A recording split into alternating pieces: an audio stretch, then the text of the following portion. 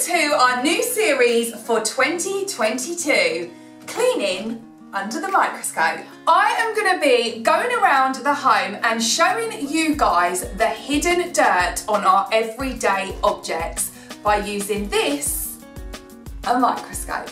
We will then be cleaning the items that I've shown you and go back in with the microscope to see if my cleaning methods have done the job. Strap in, guys, and get ready for the ick. This is Cleaning Under the Microscope.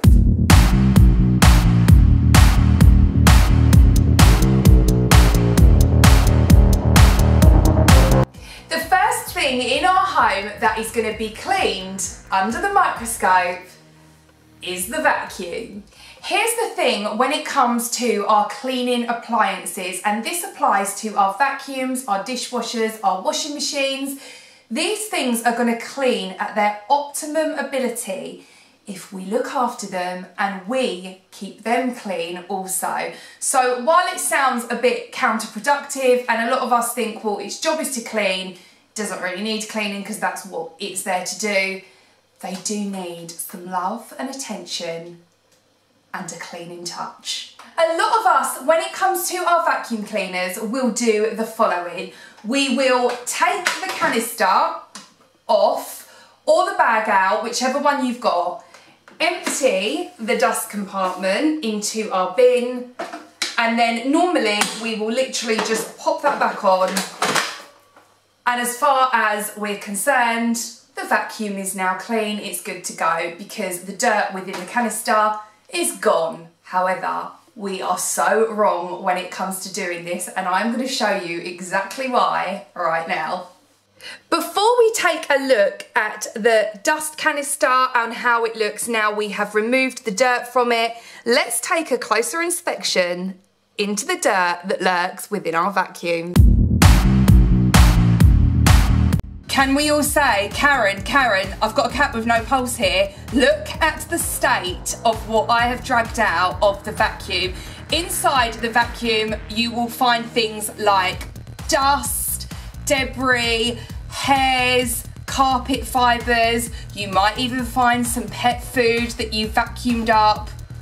Now we've established what is within our vacuums and what is being stored there, let's take a look over the whole vacuum now as it stands and see what else lies beneath the microscope. The first thing I am looking into is the filter. This is what is going to make your vacuum suction at its best. If this is really mucky like my one is, you are going to want to clean it. Wrapped around this, there was lots of hair, lots of cat fur, and lots of dust that had accumulated and built layer upon layer upon layer. Moving on to the canister itself, this is the stuff that I found on the base of the canister. It's stuck on there. Again, there's lots of dust. There is some food particles as well stuck on there. We do not want this in our vacuums.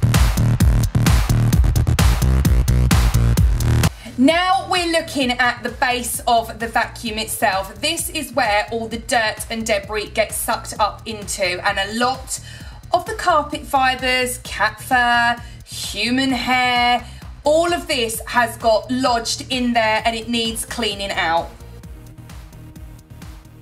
Cleaning our vacuums is so simple. We don't have to overcomplicate it, and it is quite a quick task to do, particularly if you're staying on top of it and you're doing it regularly.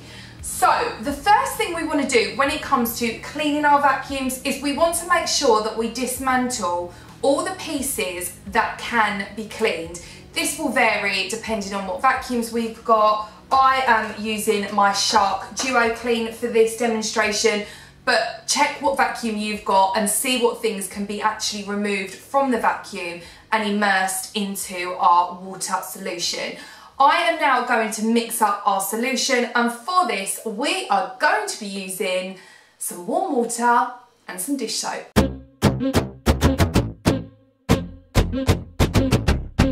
Once you've made up your solution, go along and place one by one the different things that you want to clean within your bucket of dish soap. And it's handy at this point to have some sort of tool that will get into the crevices, like these sections here. For this, I'm using my OXO Good Grips, but you can go ahead and use an old toothbrush as well, and just immerse it into your solution, and then we're going to give it a really good scrub.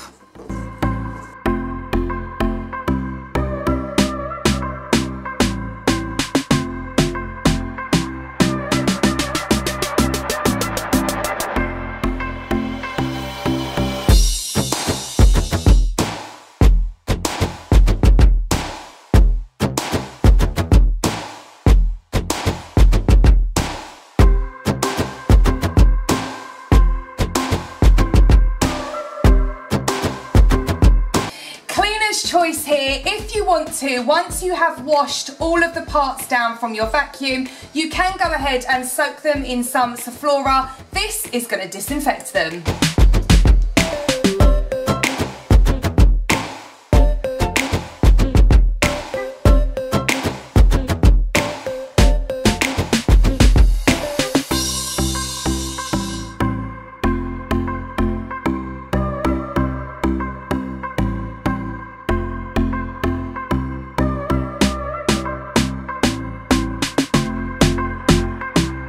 Click the like button, guys, if you are feeling the cleaning satisfaction.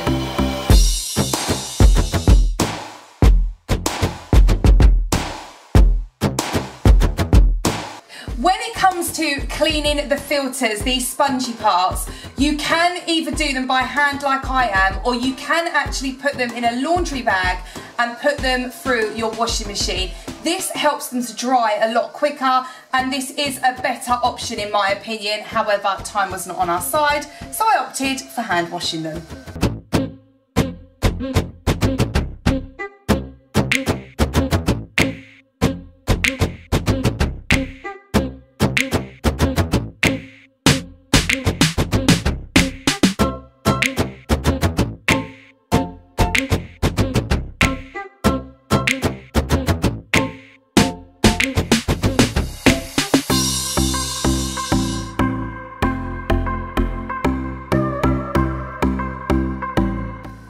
Make sure you tackle any crevices within your vacuum as well. There will be lots of dust and dirt that will linger here.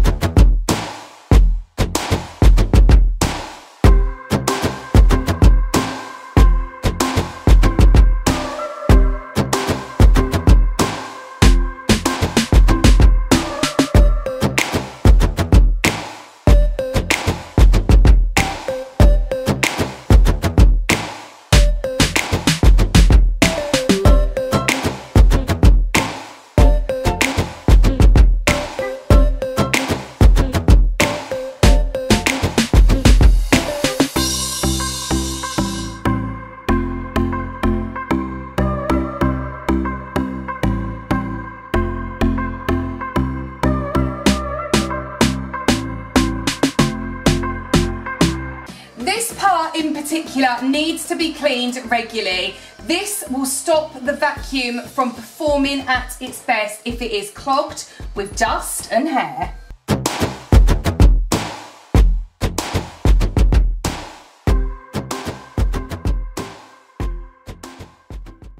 Let's look over my cleaning efforts and see how well I've done on cleaning up the vacuum.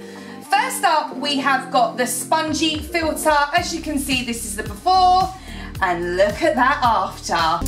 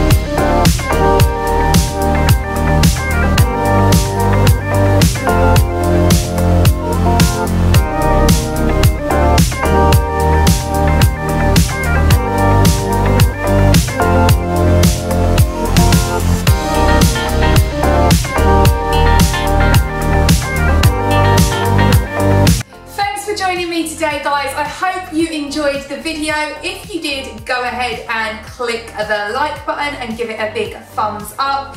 If you are new here and you are enjoying the Hayley's Help content, then go ahead and click subscribe and also click the bell notification. This will notify you next time we upload a brand new shiny vlog. Let me know in the comments, guys, what you would like to see cleaned under the microscope. And until then, team, as always, keep it clean.